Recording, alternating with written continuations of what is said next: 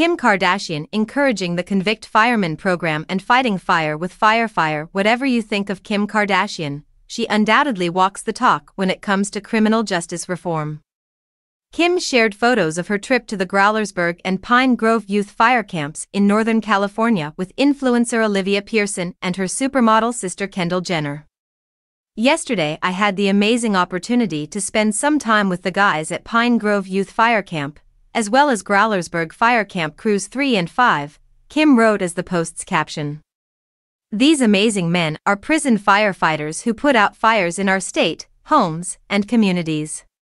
This is the first program of its kind that allows incarcerated individuals between the ages of 18 and 25 to leave prison and join a fire camp where they can serve the community," she went on.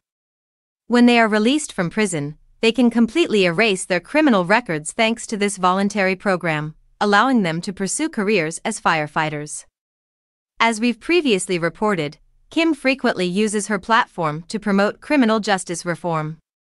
She even had a roundtable discussion with Vice President Kamala Harris in April following Joe Biden's clemency announcement for 16 individuals convicted of nonviolent drug offenses. As you may remember, Kim came under fire for meeting with Donald Trump in 2018 following his commutation of Alice Marie Johnson's life sentence. This was largely because of Kim's activism.